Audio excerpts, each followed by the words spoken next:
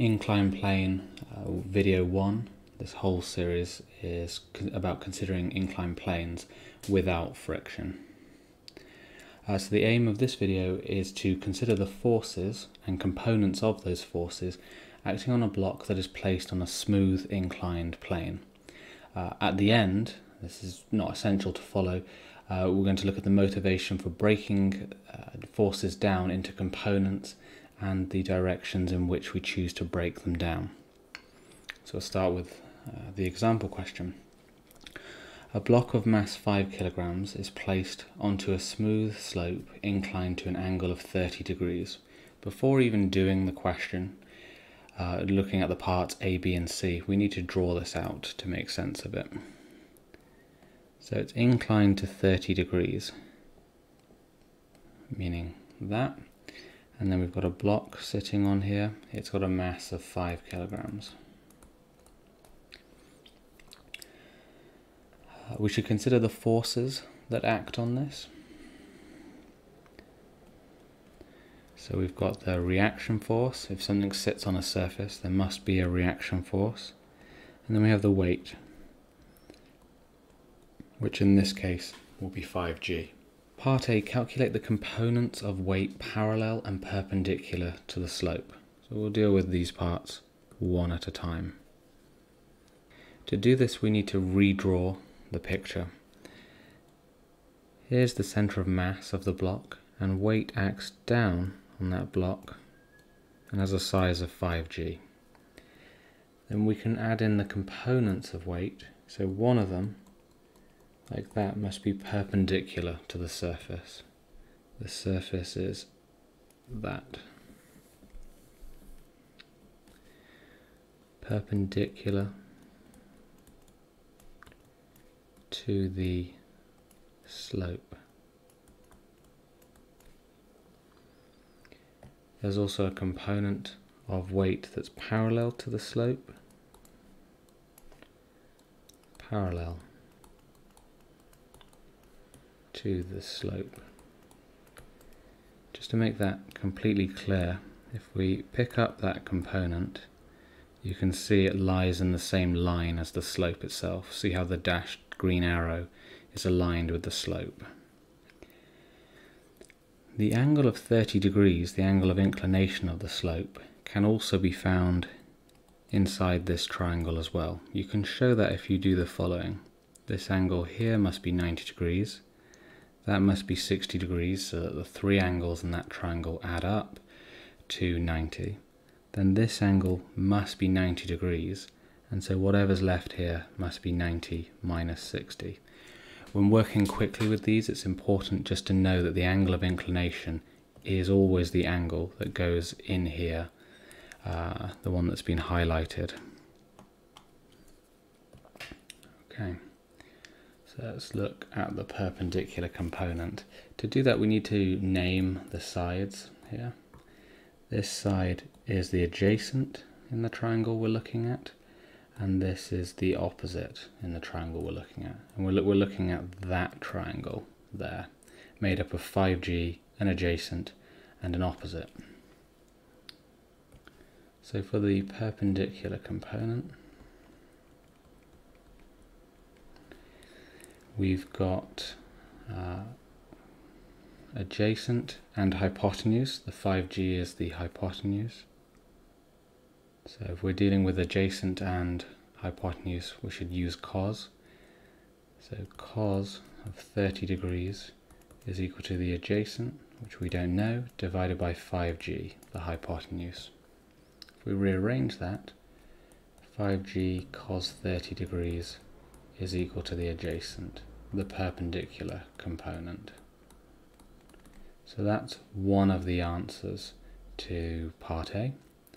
We do the same for the opposite component, the component that's parallel to the slope.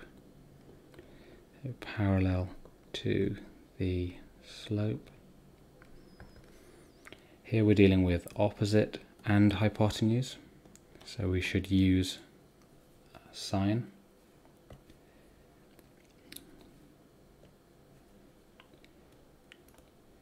5g sine 30 degrees is equal to opposite, so that is OP, P, over 5G. 5G sine 30 degrees is the opposite, which is the parallel component.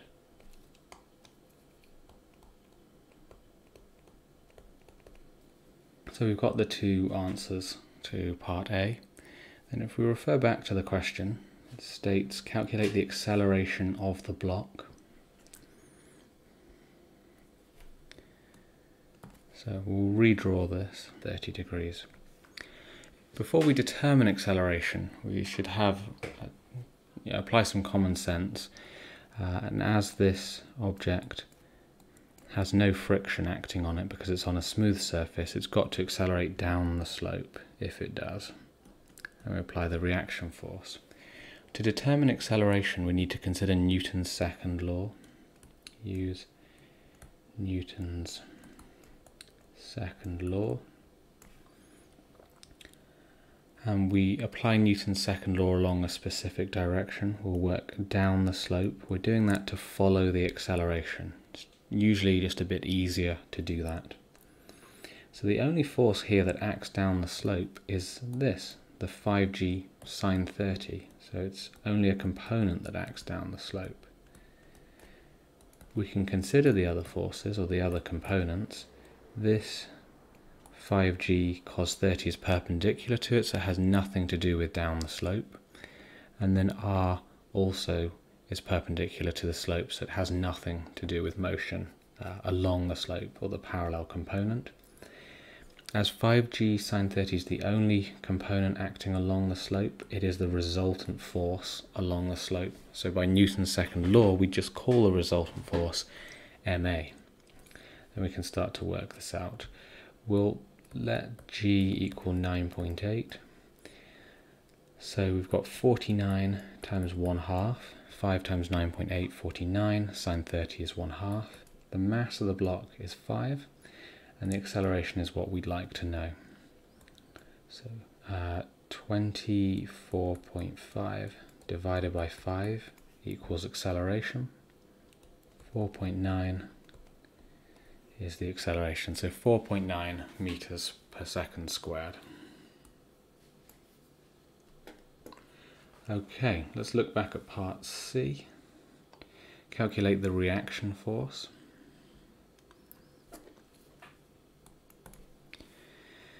So the reaction force acts entirely perpendicular to the slope, so we should apply Newton's second law perpendicular to the slope. You can see previously we applied it parallel to the slope, now we're moving on to look at perpendicular to the slope. R is acting in that direction, up, out, and perpendicular to the slope, so that's R. And then for weight, we can see that the yellow highlighted 5G cos 30 degrees acts into the slope. That's the opposite direction, that's opposite to what we're looking at here. As it's opposite, we must make that negative. 5G cos 30 degrees, and that's equal to ma. But we know here that a must be 0, because it doesn't accelerate into the plane, into the slope, or out of it. It does neither of these things. It doesn't sink into it like that, nor does it rise up off the surface. So it's not accelerating perpendicular to the plane. So we're allowed to say a is 0. So then we can write r minus 5g cos 30 is root 3 over 2 is equal to 0. Now if we move 5g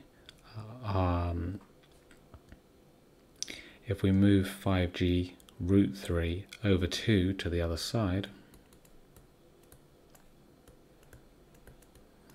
we've got r, so that's 49 over 2 multiplied by root 3.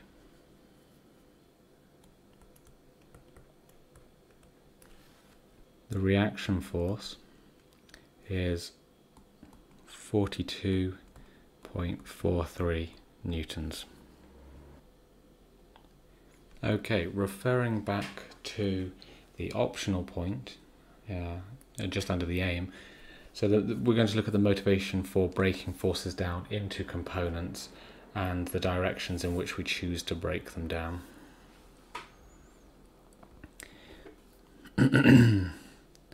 Why use components?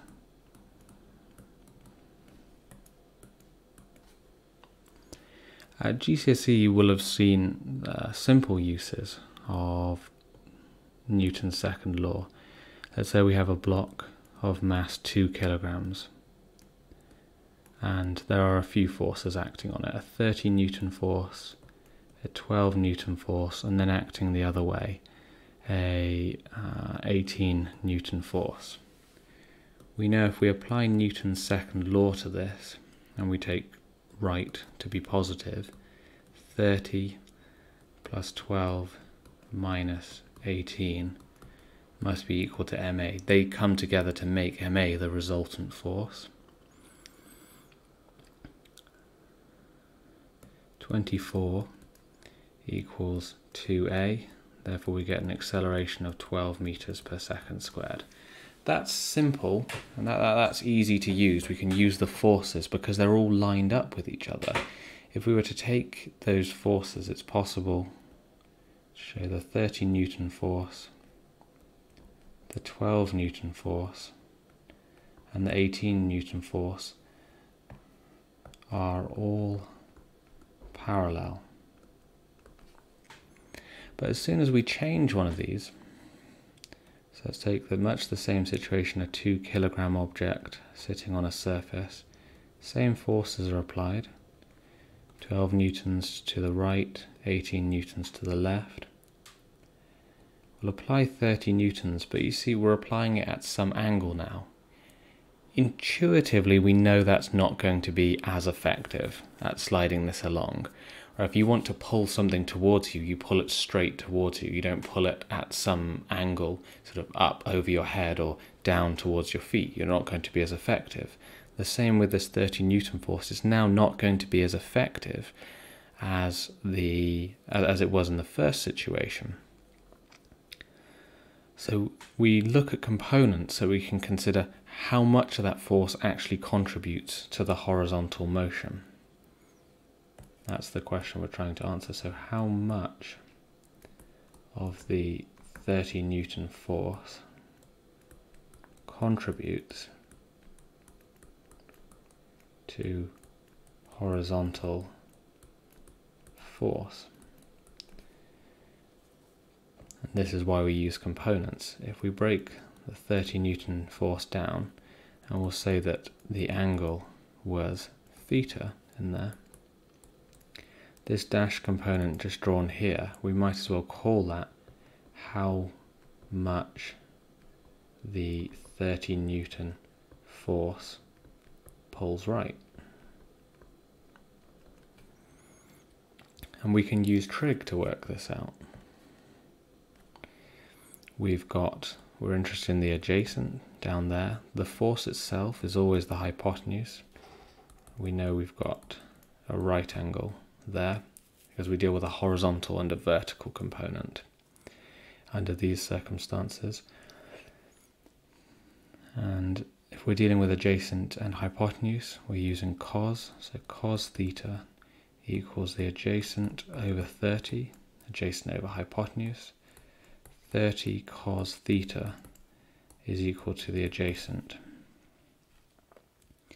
We can now see the effect of the 30 Newton force horizontally. If we look a little further at the cos graph, but just the first portion, that's cos theta against theta from 0 to 90 degrees. You can see as the angle theta increases here, this is what the graph shows, as theta increases, cos theta decreases. So 30 cos theta also decreases with theta. Once we've broken things down into components, we can see what actually interacts with what. We could redraw that picture with the 2 kilogram block, with 18 newtons pulling left, 12 newtons pulling right, and then a component of 30 cos theta pulling to the right. If we apply Newton's second law, we'll take right to be positive again. We'd have 30 cos theta pulling right, plus 12 pulling right, minus 18, minus as it's pulling left, equals ma. If we knew theta, we would then be able to work out the acceleration. Okay, that's the motivation behind considering components.